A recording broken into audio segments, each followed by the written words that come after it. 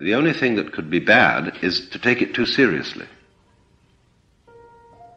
In other words, if you take the fundamental idea that the whole universe, all its forms, all the forms of biology, all the different species, the giraffes, the rhinoceroses, the baboons, the roses, the eucalyptus trees, etc., everything is a form of biological game. It's a dancing thing going on, different styles.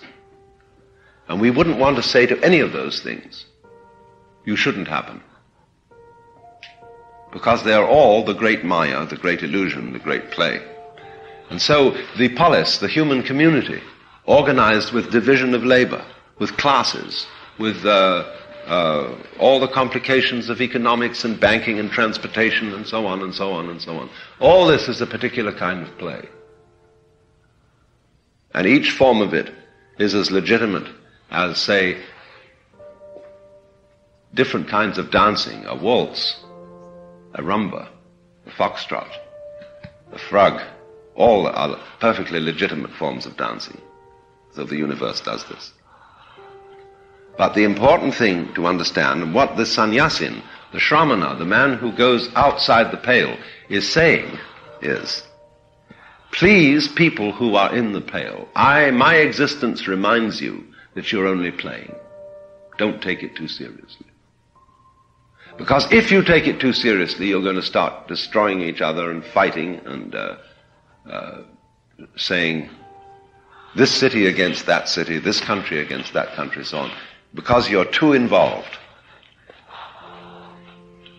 So every sane society allows a certain number of people to deviate. Monks, some sort of outsiders. It says, you don't have to join. You don't have to play the game.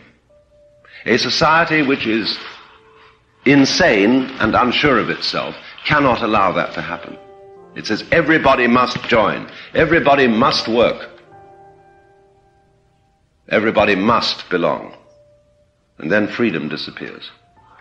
Because as a matter of fact, the anxiety is if you say, well, you don't have to join, there are conditions under which you can go out, then a lot of people get together and say, well, what would happen if everybody quit? I ask, what would happen if everybody decided to take American Airlines Flight 3 to New York tomorrow? Well, they just wouldn't get on. I mean, and they won't anyhow.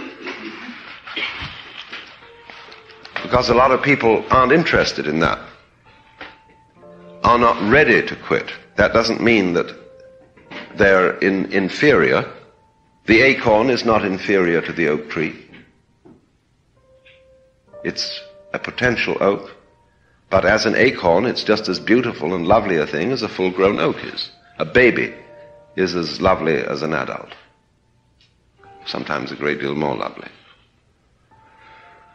So a person who is in a beginning state of evolution is just as marvelous as a person in a high state of evolution. Just as much a manifestation of the divine dance. So, when a society allows a certain number of people to withdraw, it should have no anxiety that everybody will want to withdraw.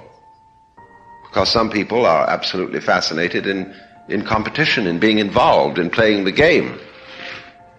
They should be. It's fine for them. But we are witnessing in the United States today a great motivation for withdrawal. It's simply because we haven't provided for it.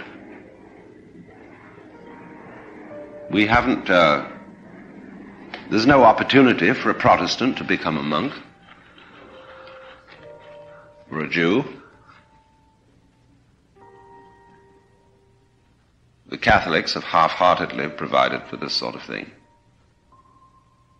And there have to be people who stand outside the game and do not identify themselves with a class, with a name, with an ego, with a persona, with a role.